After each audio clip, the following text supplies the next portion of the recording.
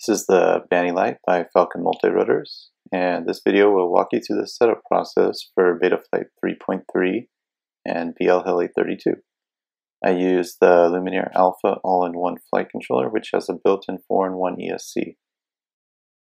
For the complete build guide, find the link in the description to rotorbuilds.com to learn the part lists and the wiring. These are the Luminaire Popo 2206 2450 kV motors. And what makes this frame unique is the stack screws are independent of the arms, allowing for quick arm swaps. The Popo motors use a spring-loaded bearing system to hold the props in place. You need special props, but there's the added convenience of quick removal and quick attachment. Here I managed to get them off and back on again in about 30 seconds. Here's how to bind the X-Lite to an XM Plus receiver. First, long press right, then short press right. Press up a few times until you see the B and D option. Center press, and now you can prepare your receiver. You can hold the bind button down by putting a rubber band around your tweezers. Center press the joystick to put your transmitter into bind mode and plug in your battery. Now you should be bound. You can double check by removing the tweezers and plugging the battery back in. If you see a green light on the receiver, you're ready to go. Now let's flash the firmware and configure the flight controller. Open Betaflight Configurator and click Firmware Flasher. Choose Lux F4 OSD and the latest release. Press Load Firmware Online, and then flash firmware.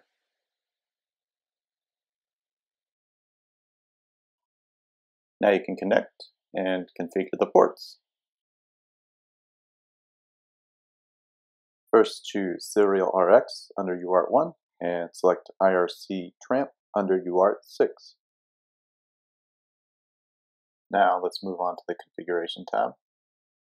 You can choose D-Shot 1200 as this uses BL-Heli32 ESCs, but it's not really necessary. If you have any twitches or tuning issues, then try D-Shot 600 as it's more mature. Now, reversing the motors is optional. I like to fly props out because I've got a lot of trees in my area. This helps the quad push away from the tree rather than bore into it. Since we're running an F4 board, we can run both the gyro and the PID loop at 8 kHz. And if you follow the build guide, then you'll want to rotate the flight controller by setting the yaw degrees to 90. If you're running FR Sky, then choose serial based and S-Bus. If you leave the accelerometer enabled, you should set the maximum arm angle to at least 180. This will let you arm if you're stuck in a tree to hopefully wiggle loose. Now enable air mode, anti-gravity, and the dynamic filter. You can also enable the D-Shot beacon to help you find your quad. Now click Save and Reboot. Now you need to assign your motor positions.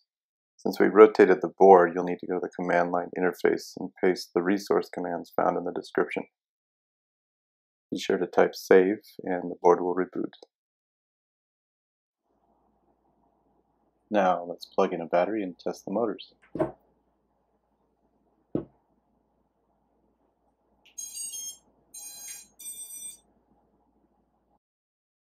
Go to the Motors tab, click the safety toggle, and power up each motor to make sure they're in the proper positions.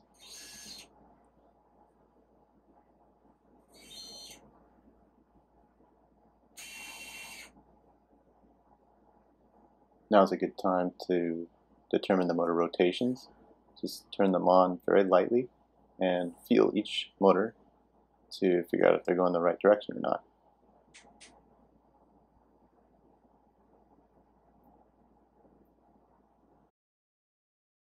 Next, you want to open BL-Heli Suite 32 with the battery still connected.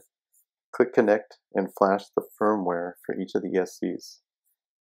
I made the mistake of overwriting the motor direction of each motor, So to go back and double check the rotations, just say no when you're asked to write the current settings to each ESC.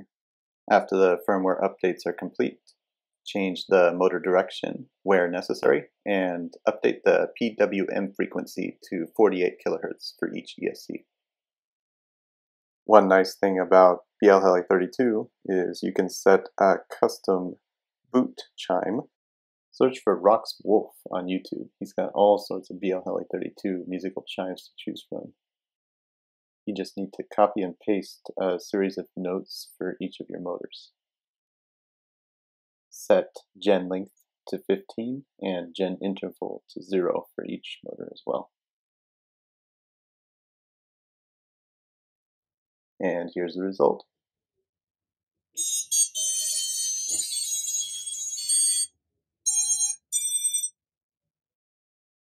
Now let's configure the transmitter.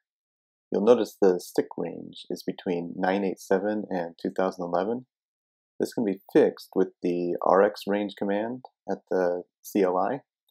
So just type RX range 0987 2011, then RX range 1, and so on until RX range 3. This will ensure your inputs always start at 1000 and end at 2000.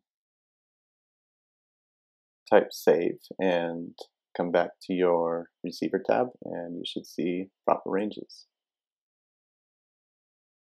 Now is a good time to trim each of your inputs to make sure they stabilize at 1500.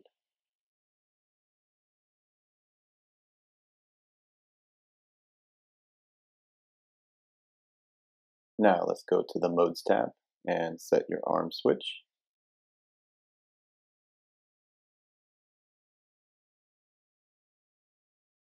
You can set another switch to the D-Shot beacon, as well as the flip over on crash. Be sure to click save and make sure your switches are working. Finally, go to the OSD tab and feel free to set this however you'd like.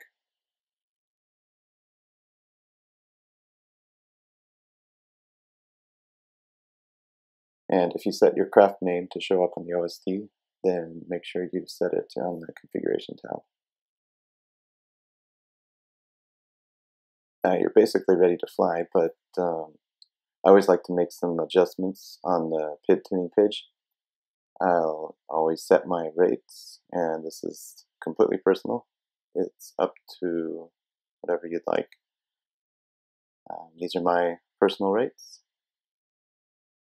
Now this is for a little more advanced users, but I'll usually turn off all the notch filters, set the D-term low pass to PT1, and enable the stage 2 filter by going to the command line interface and setting a hertz setting for it. A good starting value is 150.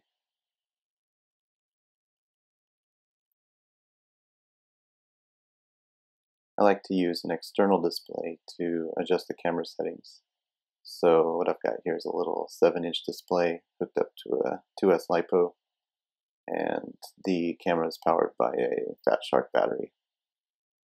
Mainly what I want to do here is disable the RunCam OSD.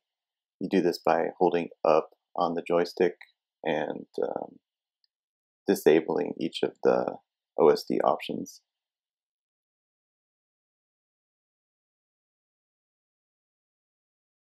So here's my PIDs after a number of packs, and I think I've got a pretty good tune out of this.